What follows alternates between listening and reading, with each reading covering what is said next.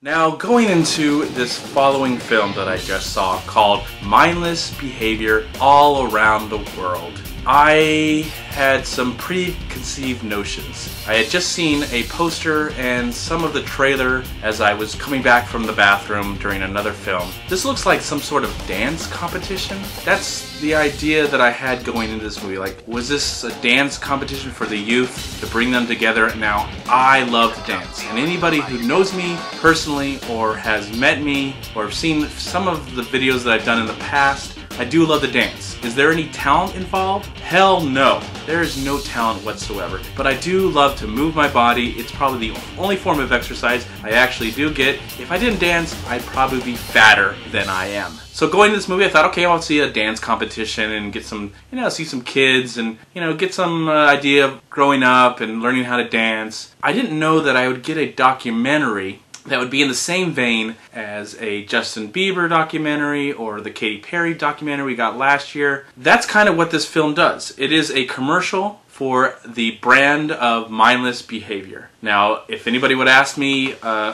few days ago or a week ago what Mindless Behavior was, I would have thought maybe that was a new comic book coming out or a new reality show that I have no idea to watch, and that's about it. And maybe something that like You Got Served or one of those stupid Step Up movies. But it turned out it was a documentary about 4 young kids who could dance and somehow sing. So these people brought them together. I guess they were trying to form a new boy band. It's definitely produced. They got people, coming together. It's just, another NSYNC or Backstreet Boy or New Kids on the Block, and bring them together for a new generation, because I know we have One Direction coming out. There actually is a movie, 3D movie. I probably will see that. I challenge myself to watch that, and I will let you know how I felt about that film. And I see the Justin Bieber and the Katy Perry movie. So I've seen all these kind of films. I know where this story is going to kind of go. And going to the movie, I was sitting there watching it going, yeah, these kids can dance. There's no question about that. And I like their story. I know they're coming from humble homes. I think the people that are producing this group really want to promote a positive message. A message of love and a message of happiness. And of course, sell lots of tickets to very young girls. Because it seems like their major audience, because they're a bunch of 15-year-old boys, it's probably a bunch of 15-year-old girls and younger that love these guys. So watching the movie, I was noticing, okay, yeah, it's a typical concert film, and there's really nothing, I don't know why I'm really here, but I'm going to give this movie a chance. The music is kind of really produced. Sometimes it felt like that auto-tunes kind of sound, and I hate that auto-tunes kind of sound. It sounds so phony and fake. So I might like, okay, cool, they can dance. I'm giving them that. They're dancing, they're having fun, that is entertaining, and I like how it goes back to telling their story of where they come. Of course, they're still very young, so there's not a lot of story to tell, so it's pretty much, a few minutes of their birth, I guess, and then onto their concert. And now they're where they're today, and probably by the time this movie comes out, they'll be like 16 now, or 17, or whatever. But, overall, I started to form my opinion about the film, and I'm going to surprise you all and say that I enjoyed this movie. Now the music, again, not too exciting, not too fresh, nothing that grabs at me and shakes me. And of course, I know they're definitely not trying to appeal to a guy that looks like me.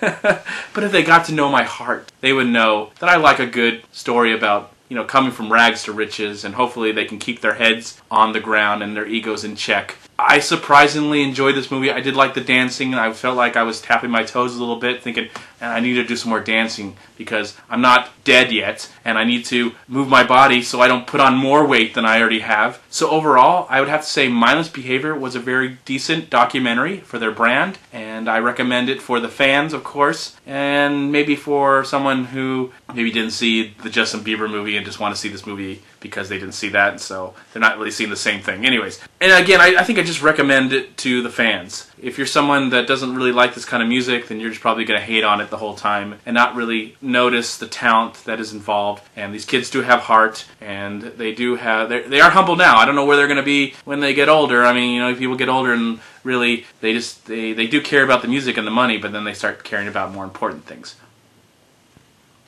So anyways, again, I also want to say that I think their title, or the name of their band, I think it's kind of lame, because it says Mindless Behavior, and I feel like their behavior is not really that mindless. I think there's a lot of knowledge and a lot of use of the mind that goes into them. They're not mindless. They do have ideas, and they are talented. I don't know if they can sing too well. I didn't really get into their music, but I felt like they could dance and they could perform, and they love their fans, and they did a lot of nice things that weren't mindless. So the title is kind of lame, and I wouldn't give them the title. I don't know what I would call them. You know, mindful behavior. Maybe you call them mindful, because even when they get older, but then they'll probably break up, and one of them will become famous like Justin Timberlake, and the rest of them will all be kind of made fun of in the past. We'll see what happens, but whatever. I babble on, and I don't want this video to go on any longer. So yeah, for the fans, I recommend. For some just average Joe Schmo, you might want to stay away from it, because you'll probably just hate on it and not really enjoy it.